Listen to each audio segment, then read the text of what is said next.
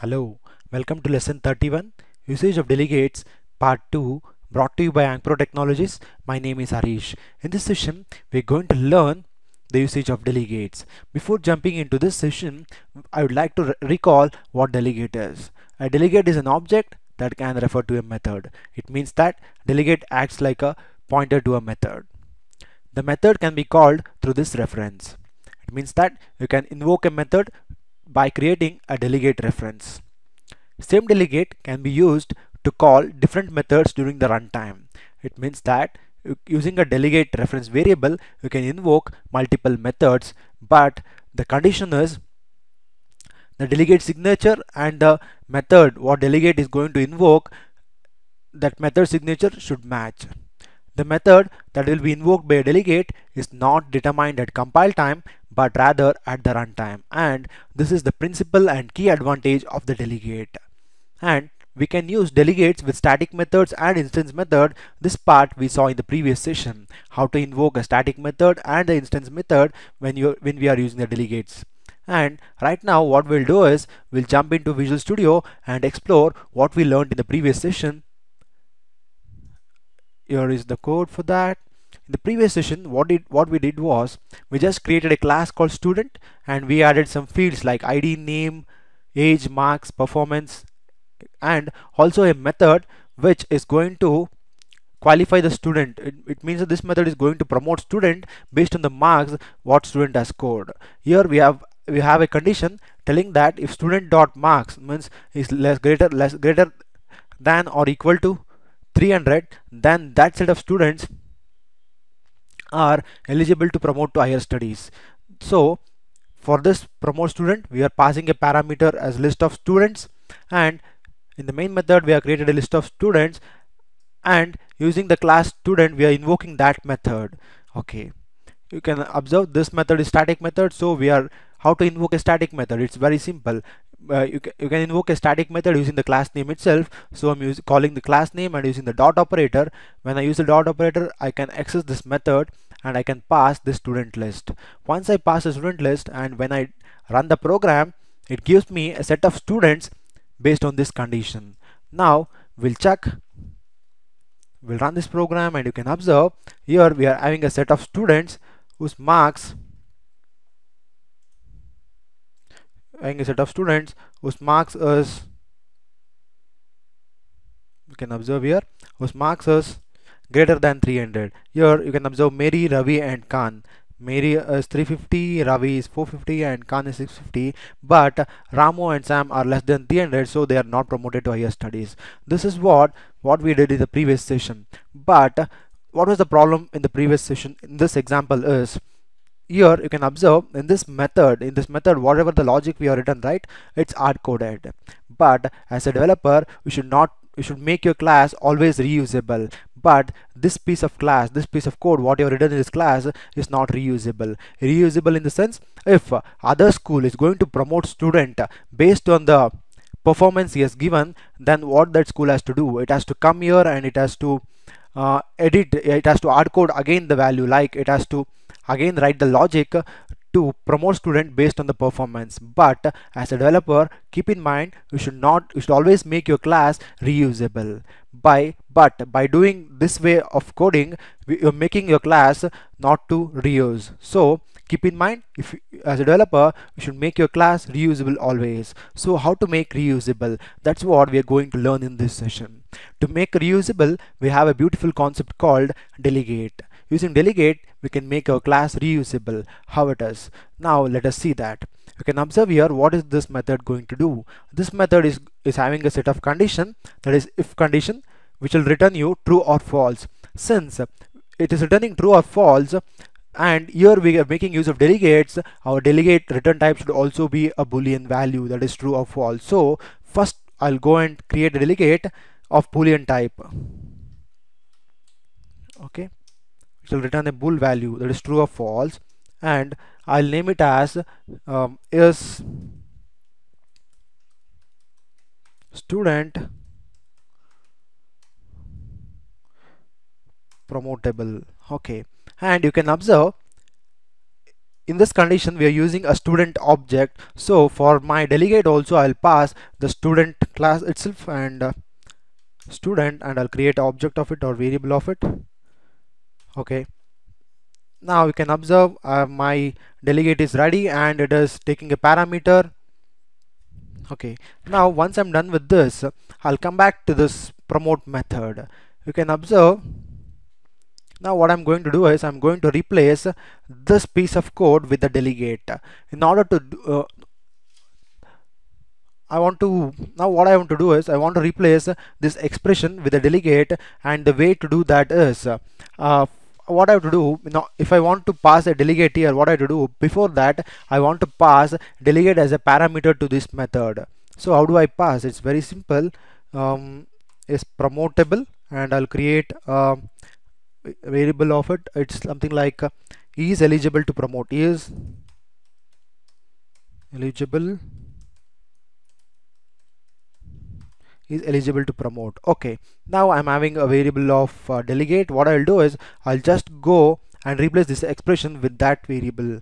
Okay, is eligible to promote, and this delegate is going to take student as a parameter, student list as a parameter, so I will pass this variable. Okay, I'll pass student. Okay, once I'm done with this, you can observe it is throwing here. I have to make this class public. Okay, once I'm done with this, you can observe what did I do. I just created a delegate and I'm passing that delegate as a parameter to other method, and I'm replacing the expression with the delegate variable, and that delegate variable is taking student as a parameter. So what we did was we just used the delegate, and now we are learning how to make our class reusable. Okay, in this piece of code we passed the delegate as a parameter here, and also we change the expression here. And keep in mind, if you want to pass method itself as a parameter to other method, then you can make use of delegates. That is the specialty of delegates. Now once I'm done with this, you can observe this piece of code is going to return true or false, but where is my logic? That the logic is I want to pass a student based on the marks. Where I'm going to write the logic, I'm going to write the logic not inside this class, but it depends on the user.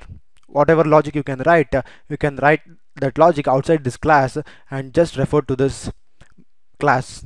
So just refer to this method, sorry. And now how to create the logic? It's very simple. First of all, we'll go and create an instance of a delegate to invoke this promote student method. So how do I create an instance of a delegate? Is student promotable, is eligible is equal to new, sorry, is eligible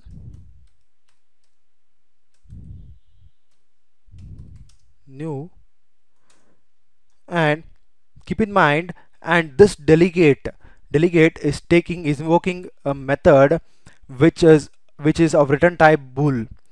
Okay, now my objective is if I want to invoke a method using the delegate, that method, whatever the logic we are going to write, that method should return true or false. So you can observe here, this is student.promotable delegate is taking the parameter, sorry, is going to invoke a method which is having the same signature as of that delegate. Now if I want to pass a student, if I want to pass a method which will uh,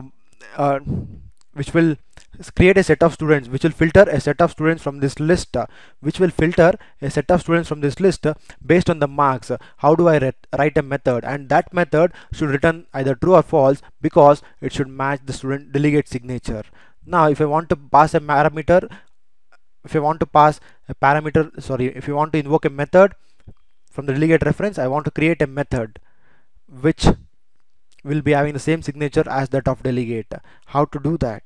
It's very simple. We'll come here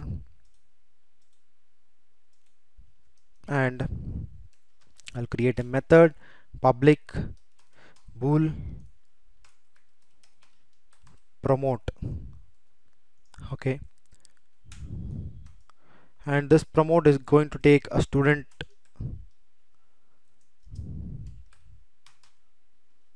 Okay, now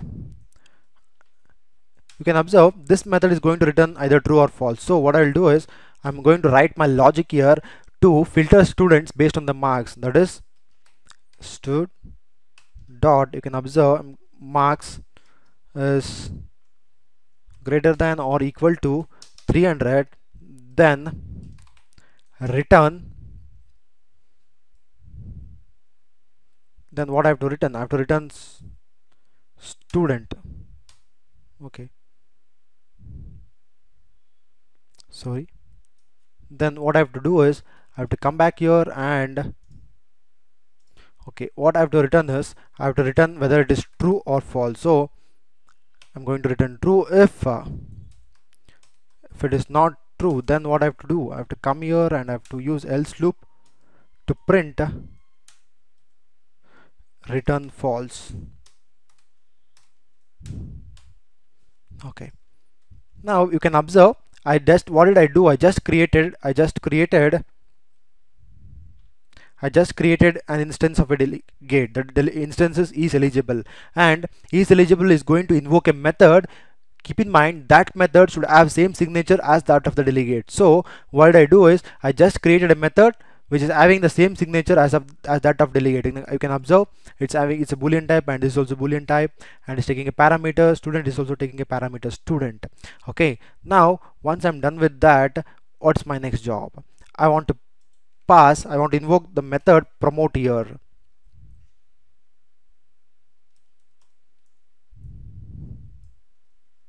Okay, it is a static method, so I have to make it a static.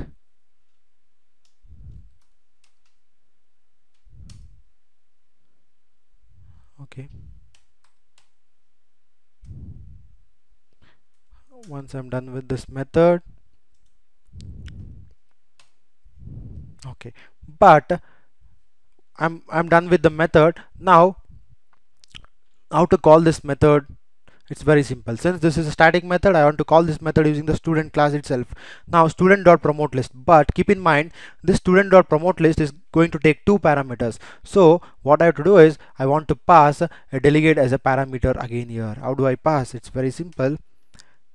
Is eligible to promote, is eligible to promote, but it's okay, sorry, I want to pass is eligible. Okay, once I'm done with this, what it is going to do, it's going to invoke this method, and you're taking delegate as a parameter itself, and delegate will invoke this promote method, and it will print the set of students who are eligible to higher studies. Now what I'll do is I'll just go and run this program. You can observe Mary, Ravi and Khan is promoted, but here what we did was we just made our class reusable. We did not write the logic here. In this class we did not write any logic, and this piece of class now we can call it as reusable.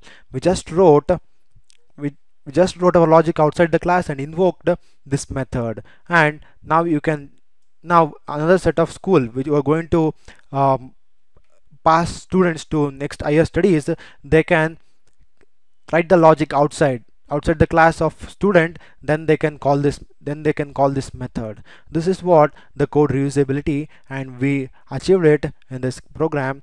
And thank you for listening. Have a great day. Please subscribe to Ankpro training below.